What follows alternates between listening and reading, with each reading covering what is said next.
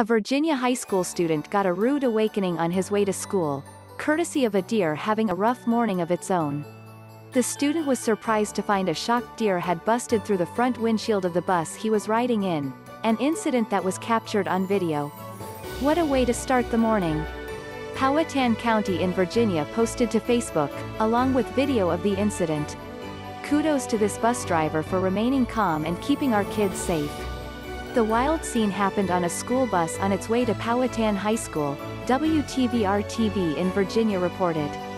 Video shows the deer crash through the windshield and land on an apparently sleeping student, identified by the TV station as 15-year-old Brendan Martin. The deer scampers around a bit while the bus driver slows down. The bus driver then opens the door and the deer escapes. I was really confused because I was trying to sleep and I woke up to something on my back, Martin told WTVR-TV. I realized it was a deer and was just very confused because I'd never seen a deer actually jump through a windshield and then land. No one was injured in the incident, the Richmond Times-Dispatch reported. Brian Bartlett, Interim Director of Transportation for Powhatan County Public Schools, speaking to the Times-Dispatch, commended the bus driver for keeping the students on the bus safe. He did very well.